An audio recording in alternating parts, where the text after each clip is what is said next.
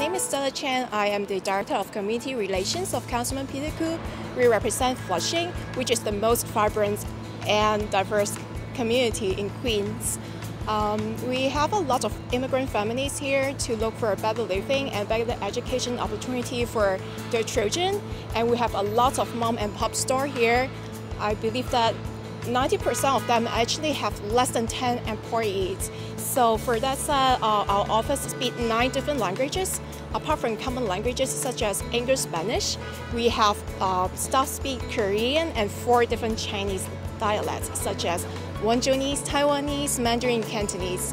So our office did a lot of things for the community. For one day, I will be able to read a letter to a seniors, but for another day, people come to me and say that the house are completely burned down and they desperately need a place to stay.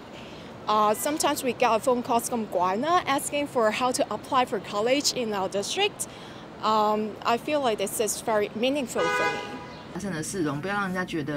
In general, we have a lot of seniors come into our office and ask for assistance in applying for affordable housing. Due to language and cultural barriers, they don't know how to start with. So we partner with Queens Legal Services and bring in the lawyers into our offices and have them to explain the rights of the seniors they have. So that they don't need to go all the way to Jamaica. Our office is open for public and we invite all the people over our districts come to our office and just talk to us or ask us questions. Again, we speak 9 languages.